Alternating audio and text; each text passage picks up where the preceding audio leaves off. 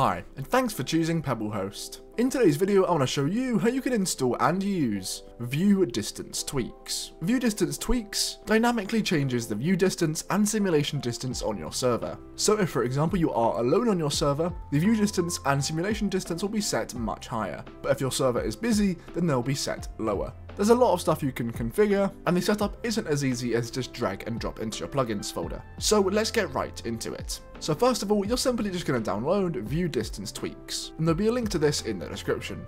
Once you're on this page, simply click download now, and then once it has downloaded, go ahead and go to your server's panel. Now as this is a plugin, you're going to need to make sure that your server does support plugins. So first of all, go down to the jar and pre-install menu, and then there's a few different versions which will work here. The main ones being Paper, Spigot, and Craft Bucket. However, I'm going to be using Paper as it is much more optimized. So once you've selected your version, go ahead and click save. And if you just selected a new version, then you do need to go ahead and restart your server. So first, we're going to stop our server. Then we're going to go to the file manager on the left, and in here, we're then going to scroll down to the plugins folder. And then in this folder, you're going to click upload and then file. And then you're simply going to find ViewDistanceTweaks. Go ahead and double click it to upload it, and then there we go. So now we need to start our server back up just to generate the files. However, we are not done yet. So once your server has started, go ahead and refresh the page, and now you should have a ViewDistanceTweaks folder. We're then going to go into this folder, and as you can see, we have config.yml. Then if we go into this, of course you can change a few things in here, but the main thing we're going to need to change is at the top, we're going to need to change enabled to true.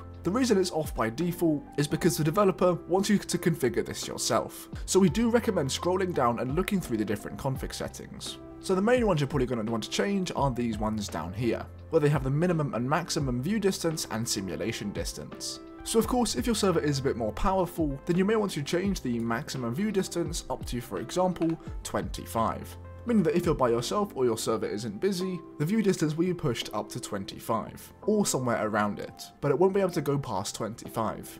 Although you can actually set it manually past that number. So in game, if you wanted to, you will be able to set it to, for example, 32.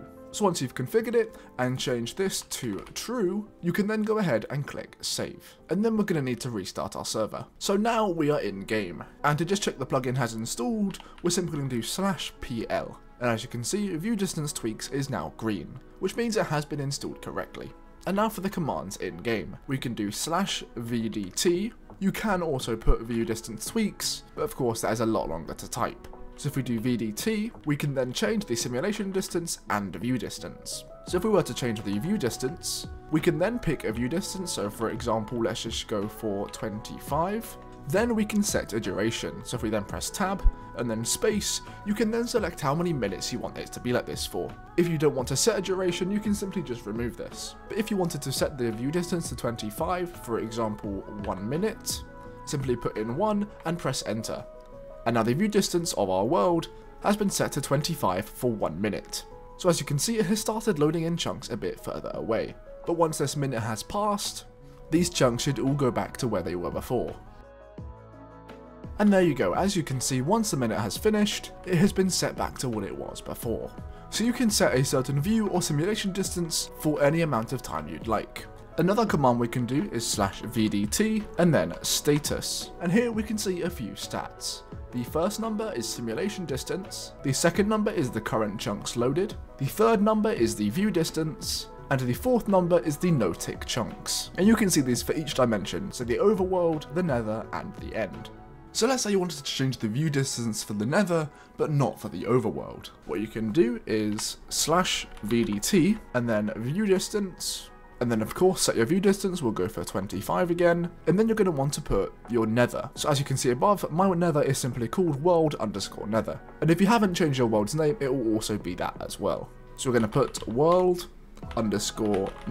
and then we're not actually going to add a duration to this. If we then do that, as you can see, we have set the view distance of world nether to 25 until next reload. So now if we run VDT stats again, as you can see, the view distance for the nether is set to 25. And now if we go through into the nether, we'll be able to test out our view distance. Now of course it is kind of hard to tell because of the fog that the nether has, but the view distance is set to 25. And if you start flying around, no chunks will suddenly load.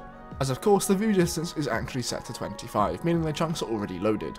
Now of course this does also work for simulation distance, but a lot of people don't actually know what simulation distance is. Now we do have a whole video about it which I'll leave as an iCard right now, but I'll give a short explanation. Simulation distance is basically how far things will function for. So for example, if the simulation distance is set to 10, but you are for example 15 chunks away from your farm, then your farm won't grow. However, if the simulation distance is set to 20, and you're 10 chunks away from your farm, then the farm will still be able to grow. This is the same for furnaces, and other things like that as well. Anyway, hopefully this video was helpful. If it was, definitely leave a like and subscribe, and hopefully, I'll see you next time.